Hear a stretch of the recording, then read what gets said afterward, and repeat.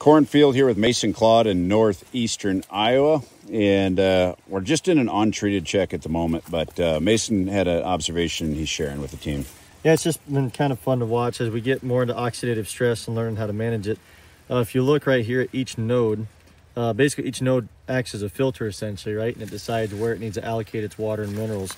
And what's kind of cool is right ahead of that node where there's a leaf attached to it, basically as water and minerals come up, it has to stop at that node and decide where it's being allocated. And what's crazy is as you accumulate too many nutrients unbalanced, you end up with heavier levels of oxidation right there ahead of the node. Then right after the node, you notice how it's clearer and there's no oxidation because at that point it is allocated and mitigated its own stress essentially.